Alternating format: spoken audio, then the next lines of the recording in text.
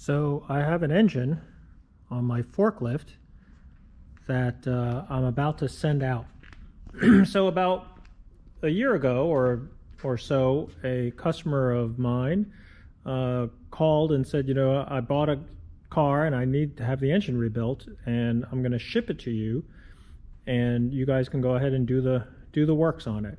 So we received it along with the transmission in a big box, and some of it was disassembled and it was all there, but basically left it to us, Francois and I, to rebuild the engine. So we sent it out, had machine work done to it, and put it all back together, put new pistons and did the whole normal rebuild. New pistons, had the bores checked and crank resurfaced or ground.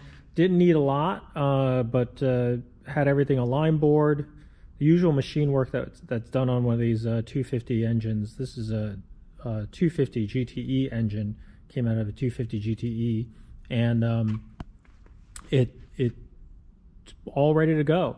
So the next job was for me to put it in a crate. And what's so funny is when I was building this thing, I said, I'm just not a carpenter.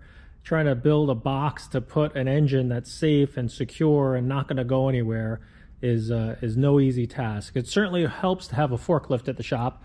This thing is a godsend, because it just moving something this heavy and around, you could do it with a cherry picker, but it makes it a lot easier once it's in a crate to pick it up with a forklift than try to do it with an engine crane, because the cherry picker just can't get underneath it when you're trying to get over it with a chain.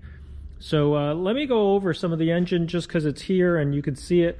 250 engine, I packed it up. I took the generator off. That normally goes here, but it just hung out too far. Just I wanted to try to make this box as compact as possible. We've already run it. I'll show videos of it running. We bench fired it and kind of made this Frankenstein setup just so that we could get the exhaust installed and run it for a few hours or several hours just to break it in. And some of these pipes in here are kind of a little old and brazed together so it was leak free, because he has the correct ones. The owner has them and said that he's going to do the rest of it. Some of the pipes we needed just to get this particular engine running, like for instance the rear water pipe on this is kind of been JB welded and patched and whatever, just to hold water so that we can run it. I think the owner has the correct one, and it's nickel plated as the original one, but he has it, so we went ahead and just used this one just to get to fill it up with water and run it. Other than that, we've correctly wired it all. We got all the wiring harnesses or the spark plug wires all nice and new. These he sent to us powder coated, so he did these, and then we just put them on there. And carburetors are also redone, and so he sent them to us all rebuilt and ready to go. And when we fired up the engine, they ran great. So that's ready to go.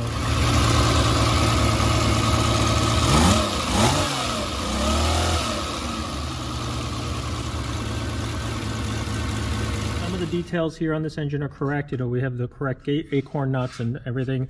It's a couple little things he'll have to deal with. He has to get the special small acorn nut that goes there, and a couple hose clamps. I mean, we had correct here, but the big ones are not correct, so he'll have to find those.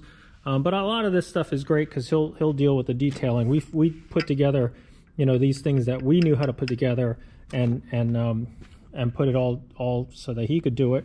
But like I said, it's a matter of him getting it and putting it. I'm just going to put this spark plug back on here. This looks like it popped off, but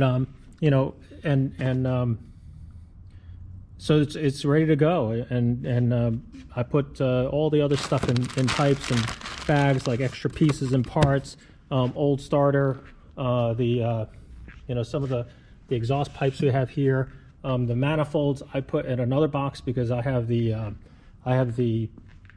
the transmission in this box that I had to build, and that one's all crated up and ready to go with some of the extra parts. So now I have to basically figure out what I'm going to do as far as shipping. I haven't shipped an engine in a while, so I have to figure out, you know, how to do it. If anybody out there has suggestions as to, you know, or a recommended freight company that they would recommend in the New York area, feel free to comment or contact and reach out to me. I haven't really started that. I've been kind of spending the last few days building this box and making sure that it's secure and safe. I lag bolted the 4 engine mounts into these, and then these are bolted to the frame. So that's pretty secure. I think it's not really going to go anywhere.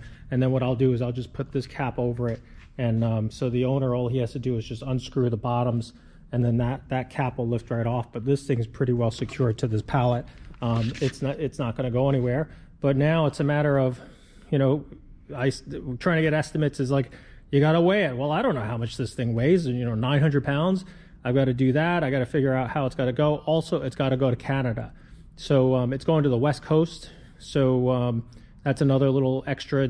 I can't just put it. I think it's relatively easy to get freight to Canada these days. But again, it's one of those, you know, things that I got to figure out.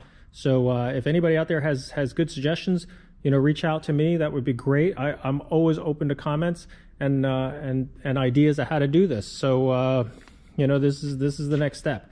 But engine's ready to go, transmission's ready to go, and the owner's waiting. Thanks for watching.